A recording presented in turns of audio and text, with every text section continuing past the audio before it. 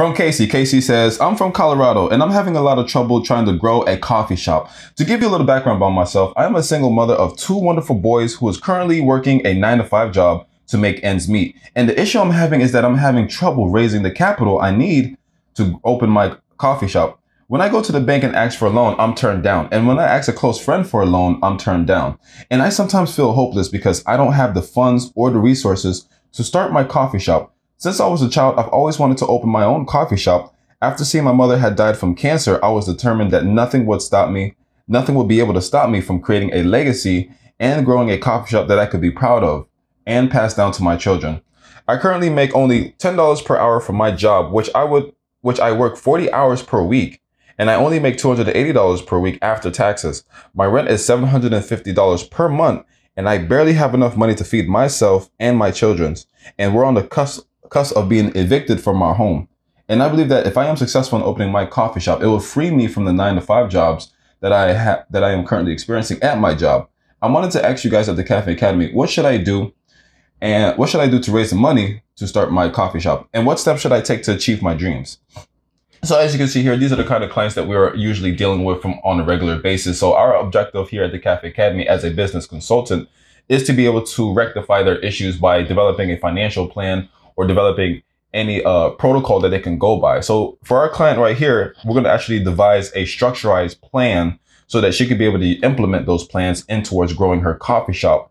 And but before we do that, we're actually going to gather some more information, and we're going to see, get more details as far as her day-to-day activities and be so we can be able to kind of like have a little more insights in towards what's going on there. But usually, right, what happens is when people are looking for how to start a coffee shop, what they're looking for is not how to start a coffee shop. What they're really asking is, how do I go about trying to grow something that's bigger than me, even though I don't have the resources and I don't have the available, cash flow to get it going. So what they're really mostly asking for is, how do I make something work when I'm in a terrible situation? So our goal is to really rectify that problem by creating a plan of action for them, so that they can be able to take the right action and be able to just become a successful version of themselves. So what I'm actually going to do is I'm going to get a whiteboard, and you're going to see the process of how we're going to structurize her financial plan so that she could be able to start seeing progression in growing her coffee shop. What we're going to do here is we're going to set up a financial plan process framework for our client so that we can have a reference to how we're going to structurize a process for her so that she can achieve financial success in her coffee shop.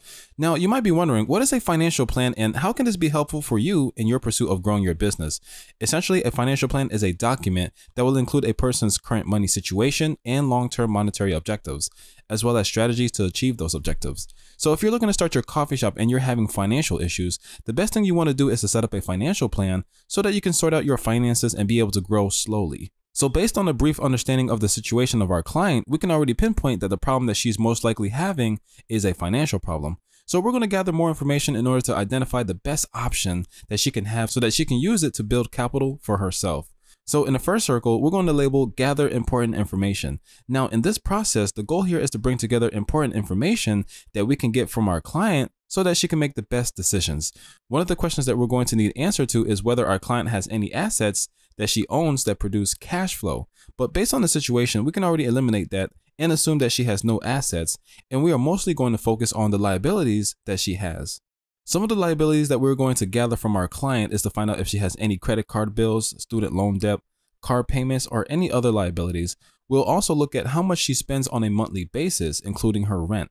We already know that her rent is $750, but there could still be more information that needs to be gathered that we don't know yet to get the full details. How you guys doing today? So I'm gonna start now taking a little break. I'm actually out here, near the library.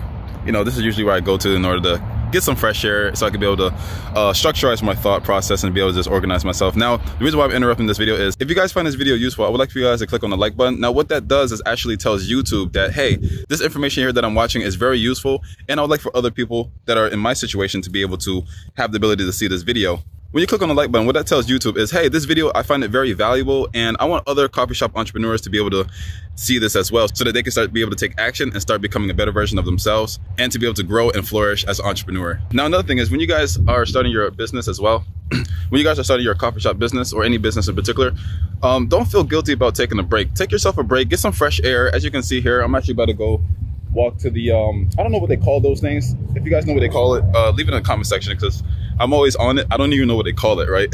So always take a break and get your mind a little fresh air, you know, so you can be able to just think better. Because by the end of the day, right, the goal is all about perseverance. It's not about trying to whoa. Yeah, I wouldn't recommend you guys going on this. You guys could probably fall down and hurt yourself. But yeah, it's all about perseverance. It's about being able to just, you know, be able to think last longer and last longer. Because see, if you are always busy and you're always trying to get yourself, you know, if you work yourself off too much, right, what happens is that you're more than likely to want to give up. Because when you expose so much of your energy and nothing is coming as a result, you're going to really hurt yourself and you're going to more likely to want to quit. So I usually look at business, it's particularly online business as well. I look at business as playing baseball because see, the thing is, you're usually going to miss one time, you're going to miss two times, you're going to miss three times. You're going to miss a lot. But on your 54th swing, that's when you're actually going to hit the ball. So the best way to approach that, right? If you know that maybe the 54th is when you're going to hit the ball, what you want to do is, well, your first 20 swing, you want to be able to you want to swing to hit the ball 20 times. And if you miss those 20 times, you take a break. Then you swing another 20 times. And if you miss, you take a break. Eventually, you're going to hit that one ball that's going to hit a home run for you. So that's why you want to, it's all about perseverance when you're growing your business. So that's one of the reasons why I like to come here. Yeah, so make sure you guys take a break, relax yourself, and we'll continue the video right now. Also, after hitting the like button, click on the subscribe button so that you can keep in contact with more valuable content that we're going to be putting out for you guys, okay? After gathering important information from our client, the next process we are going to follow is to establish goals and objectives. Now, when it comes to establishing goals and objectives, the best action plan is to create a budget and set aside money to be able to build capital. But for our client, we've seen that she doesn't make enough money to set aside cash to start her coffee shop. So the best plan we're going to have more than likely is that we're going to see how we can make our client have multiple revenue streams. So we're more than likely to have her start small by offering coffee products and goods from home. She may not need to have an actual physical location, and she can actually utilize the technology that we have today to offer delivery to customers. If she succeeds in this will help her increase capital so that she can actually have a physical location. So the goal here is for her to have another source of income so that she can raise money to start a coffee shop. Without a physical location, this would be considered bootstrapping, meaning that you are starting a very low capital business. After the completion of the financial plan, I will explain more about bootstrapping. Now, in the next circle, we want to evaluate current situation. So what we're going to do here is we're going to look at our client's current situation and see how she's positioned herself. Based on the information we gathered so far about our client, she doesn't have enough capital or resources to start her coffee shop business. She's currently working a 9-to-5 job and she doesn't have enough money to save for her business. So now we'll move on to the next circle, which is to develop a comprehensive plan. When building a comprehensive plan, we need to look at all our options and how we're going to implement those plans. So our situation here for our client is a financial problem to the degree that she doesn't have enough money to start her business. So 3 of the plans that I'm going to create for her is 1. Bootstrap her coffee shop. 2. Build personal credit. 3. Build business credit. Now I would like to explain more about bootstrapping her coffee shop. I believe that this would be a key component of her entrepreneurial development for our client because by bootstrapping her coffee shop business, she will still be able to actively participate in growing her coffee shop with little or no money. So some of the things that we'll have her do is to conduct market research, write a business plan, look for coffee grounds that are of high quality, create a website so that she can have an online presence, create her LLC, and everything that would be essential for starting a business at a low cost so that she can still have foot in the game and will be inclined to take more action as time progresses. Now, as she is bootstrapping her coffee shop business, she's going to build her personal credit and build up her business credit at the same time. If she starts building her personal credit and business credit early, within 6 to 12 months, she can use her credit to raise more capital by applying for loans, personal credit cards, and business credit cards. Also, by building her credit, she will also be given more opportunities for further funding as this proves that she is good with her money and lenders will be able to give her the capital she needs to start her business at a lower interest rate. Now, continuing the creation of our financial plan, the next step following the development of our comprehensive plan would be to implement the plan into action. After implementing the plan into action, we will want to follow up with our client to ensure that the execution is in place, and if there are any obstacles along the way, we can then rectify the problem and, if necessary, modify the plan. So be aware that as you are writing a plan, your plan is subject to change at any given moment in order to achieve the objective. A plan is just a way to structurize your thought process and to be able to have a framework that you're going to follow. Essentially, this is the financial planning process that we have for our client. I want to talk to you a little bit more about bootstrapping your coffee shop business. Now, when it comes to bootstrapping your business or any business in particular, you always want to be looking towards, how do I still make it work despite my current condition? How do I still be able to grow my business, my coffee shop business, even though I'm barely making enough money from my job to actually fund your business, fund your coffee shop business?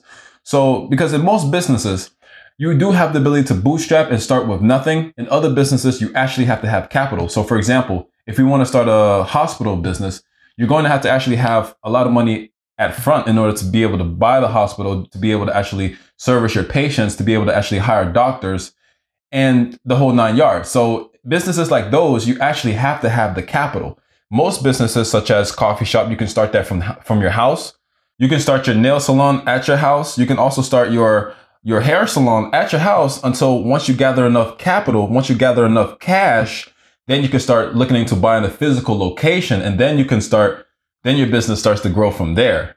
Now, when it comes to growing your business, the journey is usually very difficult. So don't let nobody tell you that starting a business is easy. All you do is this. It's not easy, but once you reach your destination, it's worth it.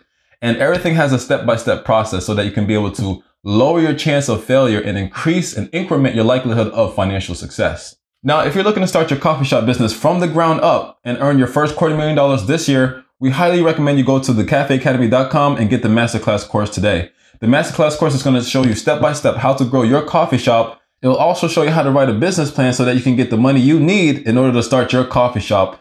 And it'll also show you how to do market research so that you can be able to come up with a competitive advantage to beat your competitors and win the competition. Now, when you get the masterclass course, it's going to change your life and you will start to see progress immediately. See, when I'm creating a course, my goal is to make sure that you guys are getting the most value for your dollar spent so that you can start seeing the success of growing your coffee shop. When it comes to me creating a course, everything that's inside the course that I create is going to be practical, it's going to be factual, no motivational nonsense. And you're going to be, when you look at the courses, you're going to be like, wow, I didn't know I can do this. I didn't know I can do that. Yes, you're going to learn how to build business credit. You're going to learn how to increase your own personal credit. You're going to learn how to write a business plan so that you can be able to get the money you need in order to start your coffee shop business. So in my courses, you're going to be learning everything that you need to know in order to start achieving your success, because I want you guys to be successful within yourself. I want you guys to be successful and be able to live your life and live your dream. And you shouldn't have to go through any mistakes and any trials and errors. I want you guys to just take this information and become the better version of yourself and start living your dreams. Start making an impact in people's lives. Start creating a coffee shop business so that everybody can have a place to come to, have a place to, enjoy themselves, be able to have dinner dates. Also, you want to be able to have a place where entrepreneurs and freelancers can come and do their work and be productive. You also want to foster an environment where people can conduct interviews and be able to have a place where a social gathering can happen and people can come together and make long-term connection and long-term friendships. You want to make your coffee shop a place where people can consider it their second home.